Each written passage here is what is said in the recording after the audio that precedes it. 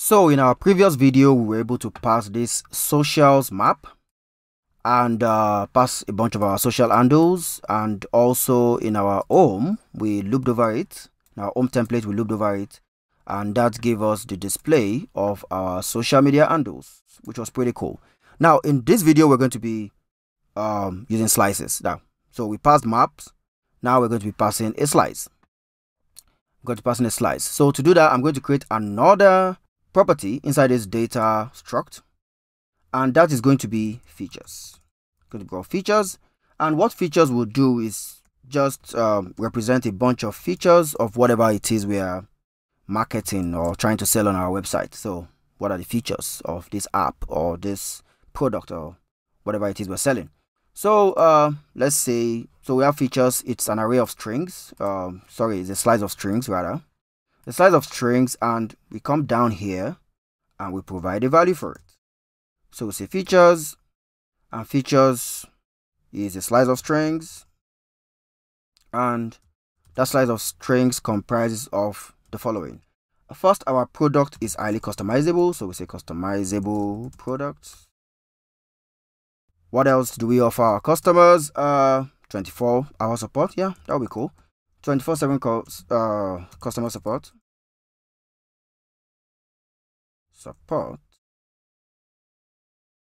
Having fat fingers here. So support, and no, not a dot. Yeah. Lastly, our products are reliable and secure. Yeah, reliable and secure. Then we give it a trailing comma. So these are the features of our product. Our vague product is highly customizable, 24/7 support, and is very reliable and secure. So let's see how we can work with this inside our template. Yeah, let's see how we can work with this inside our template.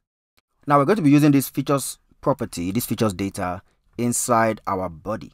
Yeah, we're going to be using it inside our body, but it's not going to be in the body template. We're just going to do it directly in the home template. Whatever syntax works in the home template also works in any other template. So, but yeah, we just want to put it in the home template. So let's say we come down here, and we have an H3, that's it, features,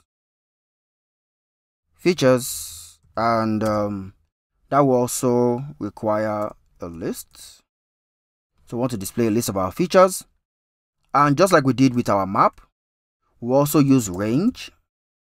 We'll range over the features, the feature slice. Let's end it. Let's end the loop.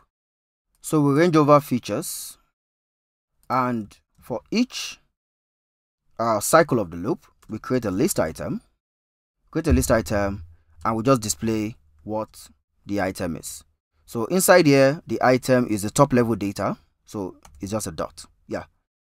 Here we are picking the features property, but inside this loop, whatever it's currently the item in the loop is the top level item. So, and within it's a slice. It's not a map whereby we have key value or stuff. So we just do dot, and it gives us the primitive value because it's an array of strings. If it was an array of I keep saying array because it's a slice of strings. If it was a slice of a particular data type that has different properties inside, yes, then we can access different properties. Let's say it's a slice of, let's say, user types, and those user types have name or they have something like age or stuff, then you can access it this way. But it's a slice of strings, primitives, so we just simply access those strings with this dot. Yeah, because it's not an object, it's a primitive. So this should be good. We have our features header, and we have ranged over our features. Let's save this. Now, what else do we have to do? Let's save main.go. Cool. So let's just go to our server and restart it. No errors. Pretty cool. Now to our browser. Now we should see a bunch of features here.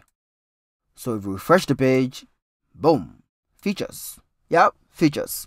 We have successfully passed in a slice, and we've been able to loop over it, just similar to how we looped over our map here.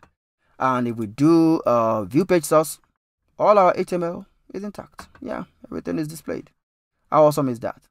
So we keep learning about Go templates, and when we start working with HTMX, everything is just going to be smooth. That's what the purpose of this chapter is, so that we get up to speed with Go templates, so that when we start using it with HTMX, everything is just going to be smooth and straightforward. So that is working with slices. Next, we're going to be looking at how to use functions inside our Go template.